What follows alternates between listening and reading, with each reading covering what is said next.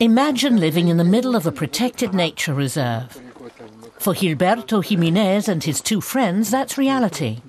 The vast Sierra Madre Oriental mountain range in northeastern Mexico is their home. On the way to their fields, they pass the stream. It supplies water to the entire village. But over the years, the farmers have observed unsettling changes. The climate keeps changing. It's becoming drier and the water's decreasing. Actually, the water in this basin should reach up to here. And this one should be this high. When there's a lot of water, it bubbles out on the top, and not here at the bottom. Every year in May, the villagers erect crosses as a sign of gratitude for the water and as a prayer that the water will stay. Their fields lie on the mountain slopes. Once this was all forest area. Now beans, chilies and especially corn, the staple food, are grown here. The corn is for the family. We don't sell any of it. We plant it and harvest it as we need it. The corn is just for our own needs. There's no sign of irrigation on the fields. The people rely on the rains and the cloud forests that dominate this part of the Sierra Madre Oriental. Clouds accumulate on the mountain slopes, triggering precipitation. The rainfall is much heavier than in the lowlands, leading to a moist ecosystem in which plenty of species thrive. But the cloud forests are increasingly shrinking, and agriculture is taking over the land. That worries Alejandro von Bertrab. He supports the Mexican authorities who protect the area, and he has a clear goal. It's not just about controls, but about creating new and innovative incentives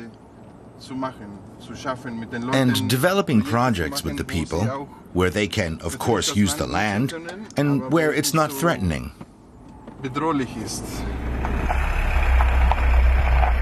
Alejandro is on a team from the German development organization GIZ. They're visiting the protected area to talk to the locals and listen to their problems. This farmer is talking about how pomegranates and avocados used to grow in the region, but he says they don't grow there anymore.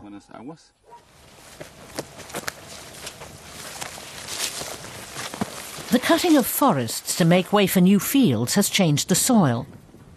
It's become drier. That could prove to be dangerous.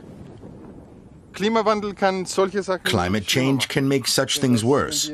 If there's a high level of erosion, because there's no forest anymore, and at some point there's a storm with heavy rain, all the topsoil can be washed away with the water, and that's what we're trying to avoid.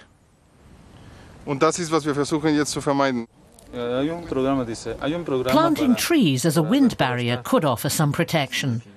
But it's not easy to restore the original landscape. The residents of Jaltepec are used to the presence of the scientists in their village. 2,500 people live here. They're the focus of the current project. That includes Gilberto Jimenez and his wife Rosa. They have 14 children, and, naturally, many grandchildren as well. Today, the residents of Jaltepec have been invited to a workshop. It focuses on their future and how to live in the protected area without destroying the forests.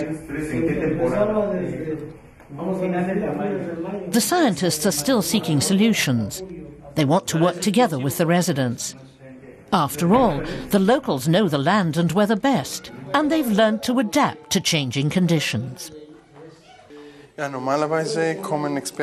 Usually, experts come to such communities with preconceived notions. These are the problems. These are the solutions. We're trying to do the opposite. We're asking the people what problems they have and then searching for the solutions.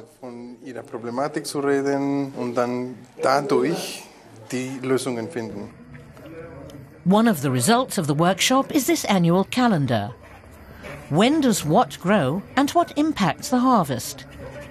That helps the scientists and also raises awareness among the villagers about how everything is connected. The project has already led to concrete change. 100 kilometers away in San Nicolas.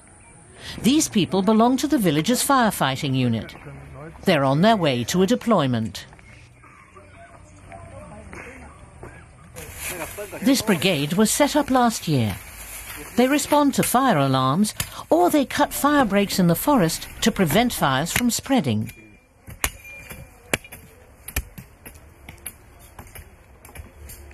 The other villages laugh at us for doing this, but those of us in the fire brigade know how important the forests are for us. The forests are the most important thing. Let the people laugh.